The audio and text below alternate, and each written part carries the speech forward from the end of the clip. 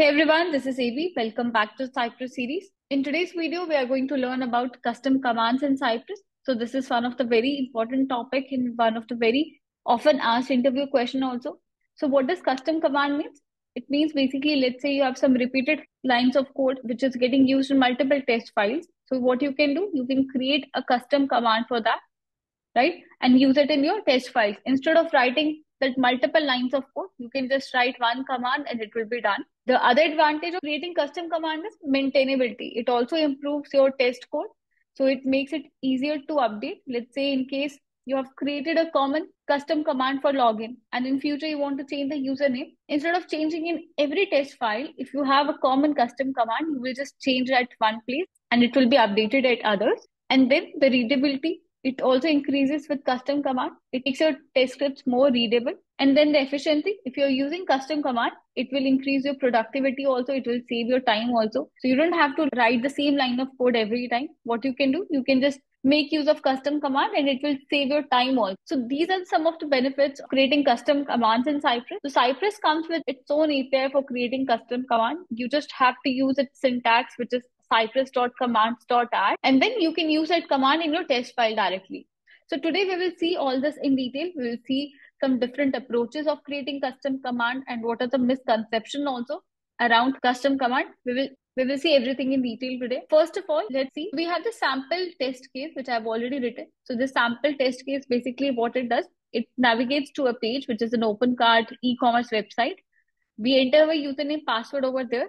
And then we click on the submit button. We search for a MacBook product and then we verify if that product is visible or not. So what I will do, I will show you. So this is a sample website. We have used the same website URL in our test case also. And over here, we will enter username password and click on login button and we'll search for a product. So let's run the test case first. And then we will see how we can create custom command and what are the common steps which we think will be repeated in our test case. Fine. So let me run the test case. So let's select the browser from here. And now this is my test case, search product. Let's run it.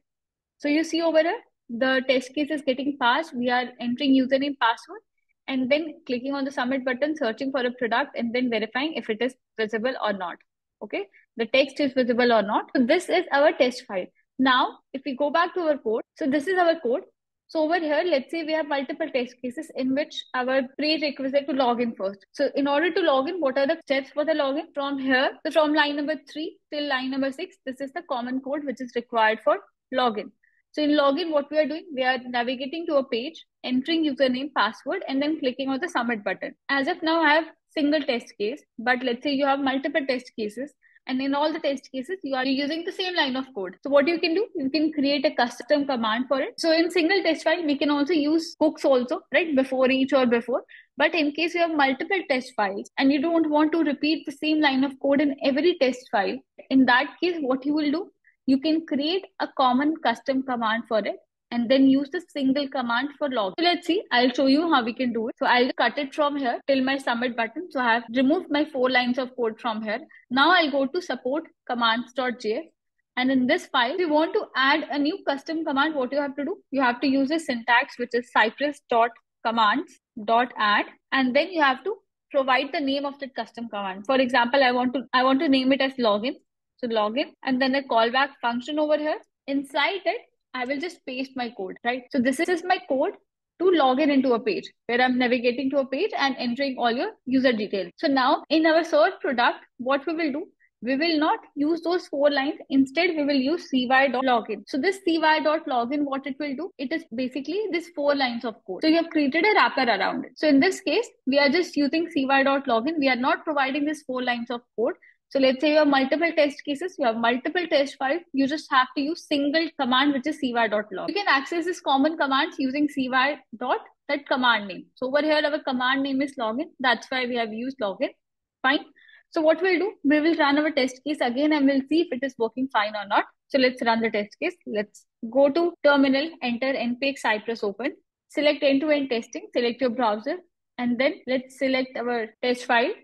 So you see, it is working fine and there is no error over here. It is actually fetching your data from commands.js file, right? So this is one of the way to handle it. The other way is let's say you don't want to hard code your username password over here. So there can be case you have multiple test scenarios, and for each test scenario, the username password can change. In that case, what we can do, we will just remove this. We will parameterize it. We will pass username password from our parameters. So in that case, we are not going to hard code the username password. We are going to pass it as a parameter. So let's do that also. Pass over here email and password, and then I will remove it from here. Fine. And inside it, I will pass the parameters. So for password, my parameters is password, and then this is email. So what is happening?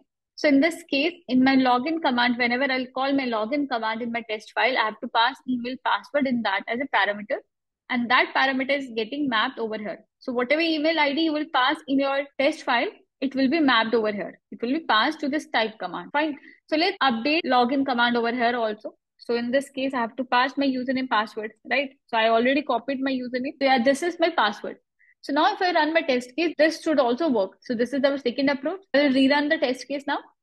And let's select search product. So you see, in this case also, this is working perfectly fine. There is no error. It is passing your username, whatever we passed in our test file. So this is a second approach. Now the third approach is, let's say you don't want to hard code your email ID and password in your test file. In that case, what you can do, you can also create a fixture file and then pass it using your fixture file. What we will do, we will use the fixture file. I have already created one login.json. We already have a fixture file. So I'll use this one in order to pass my username password. So this can be done in two ways. Either you can pass this in your test file over here, or what you can do, you can pass it in your commands.js also. So let's see both the ways. So the first way is I'll import my file. You can use cy.fixture also, or you can import it directly like this. So I'll import like this. So login details and path of the file. So it's inside my fixture folder. So fixtures and login.json. Fine. And now what I will do, I will fetch the email ID from here. So inside this, what I will write like this: login details dot email and login details dot password. So where is it coming from? So this is my path, login.json. In login.json, we have two keys. One is email, one is password, and both the values are getting passed over here in your login command. Now, if we run our test case, this should also work fine. Let's see. So I will rerun the test case from here and let's run it. So you see, in this case also, this is working perfectly fine. There is no error and it is a successful test case. The other one is over here, we passed the fixture file directly in our test case. In case you want to pass it in your commands.js, we can do that also. So inside your commands.js, what we will do, we will import a fixture file. I want to pass it as login data. From where you want to import it, we want to pass the path over here. So what is the path? So this is under fixtures folder and login.json. And inside this, I will pass login data.email and login data.password. Fine. And I will remove my parameters from here. Why we are removing it? Because we are not passing parameters from our command. We are passing the value inside it, and then this is getting fetched from our login.json file, same file. Fine. And now I will update my test case. I will remove this parameters because now we don't need parameters for this. We are passing the values directly from our commands.js.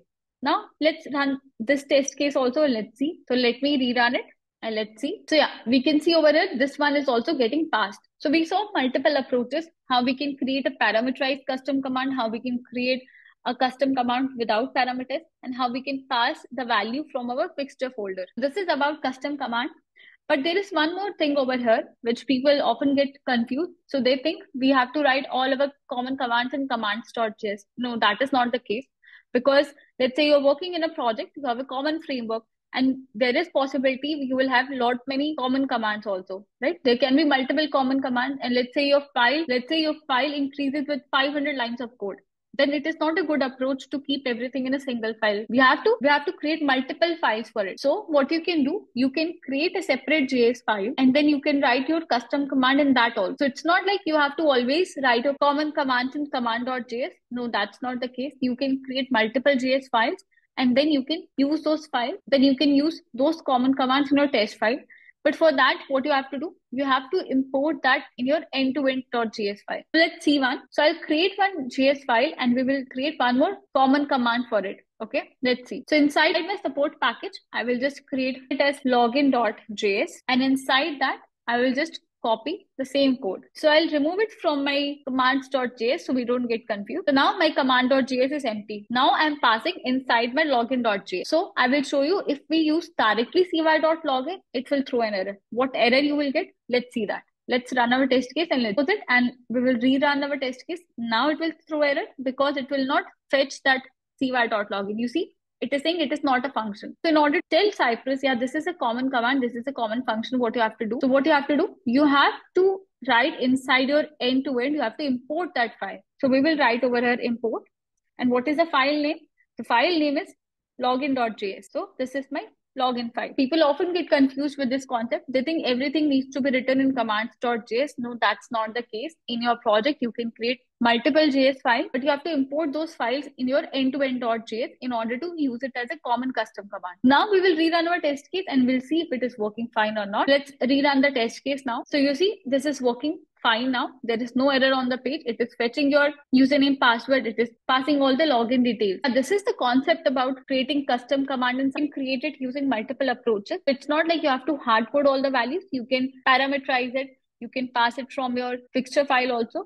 So you can do it as per your requirement. So yeah, in today's video, we saw how we can create custom command. We saw multiple approaches to create custom command. And then we also saw if we can have multiple files to create custom commands or not. Okay, so that's it for the video. And if you really like the video, please like, share, and subscribe to the channel. And I'll see you in the next video. Thank you.